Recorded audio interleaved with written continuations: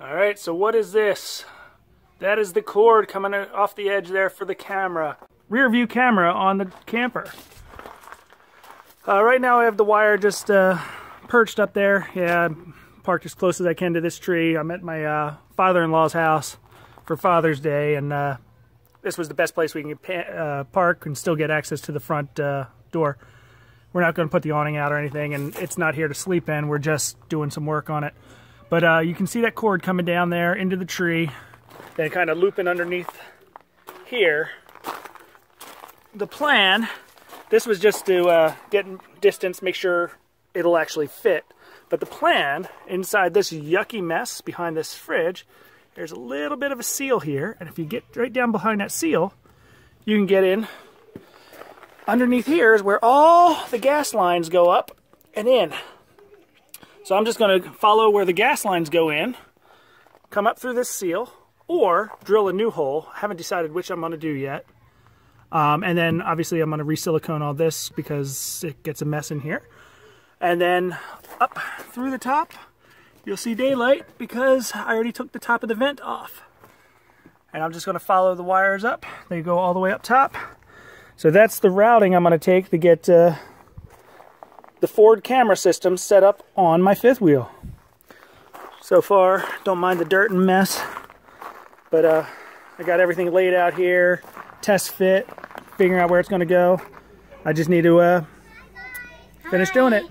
Alright, so we're getting a little bit further with this. We have the wire now coming out in the bay. Ignore how the bay looks. It's literally just trashed in there. Gabe, you don't have to be waving in every picture. And it's snaked up through the skin. And coming out over here, I'm going to put one more zip tie it around the main control line here. But then I have it zip tied down the other umbilical, all the way into the bed of the truck. And right now we don't have the connector. Move your arm, buddy. Okay. We don't have the connectors in the truck, but we at least have the distance set. So I'm going to finish snaking this through and then get the camera line down. Alright, so we've zip tied the line up inside, going down, and it goes out into our propane tank housing.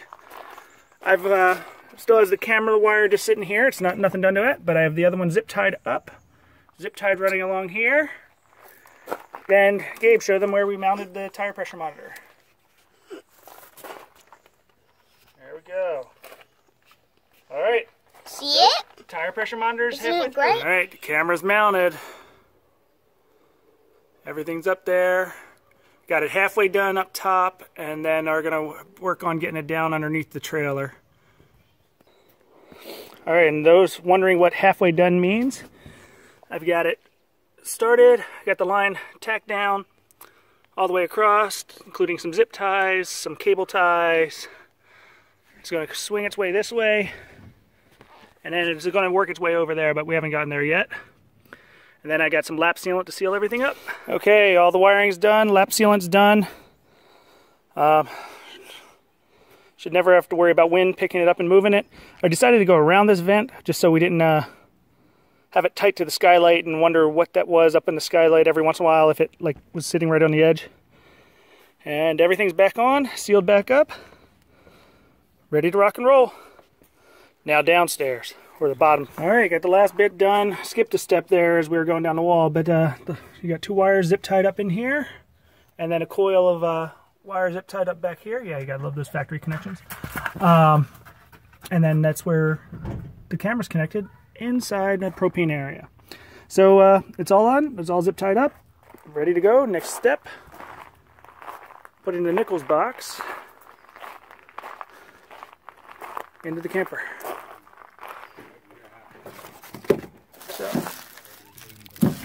So after you undo the screws to take the factory one off, you'll see a tab and this side with hooks.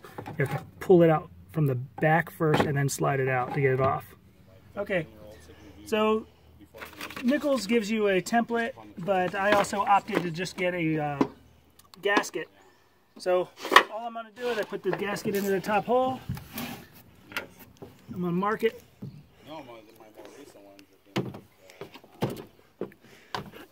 So I know what to cut off. mark where the new screw holes needs to go. And then that's the only thing that needs to really be cut out. We're probably going to have to duplicate this notch down here for the new screw hole. So where this guy goes in. So I'll probably just notch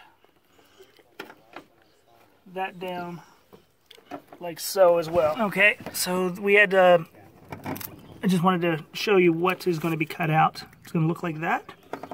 Again, this square piece is going to be there. We got the little hole mark down here. And next thing is to cut into a brand new truck. All I grabbed was a pair of tin snips and a drill bit. I have everything drilled out, ready to go.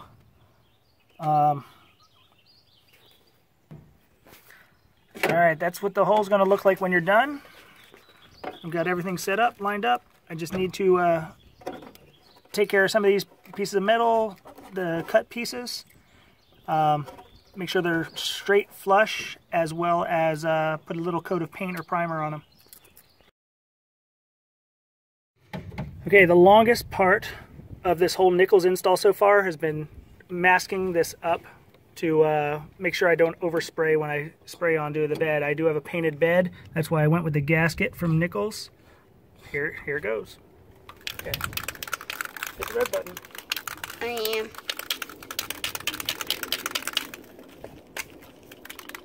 Nice rattle can.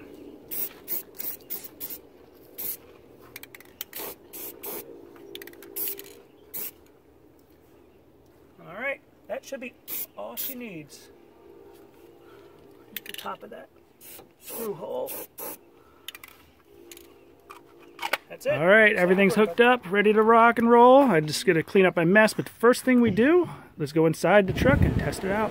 Alright, we got everything set up. We're trying it inside, see what happens. It looks like we still have to set up the tire pressure sensor.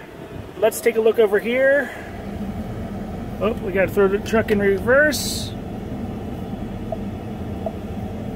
Aux. Oh, look at that. We can see I still have to clean up all the stuff on the back, the caulk and everything. But we can see down the back of the trailer. That's kind of neat. I see the trailer, the window, where it says Elk Ridge across there. But that's pretty cool. What do you think, Gabe? I like it too.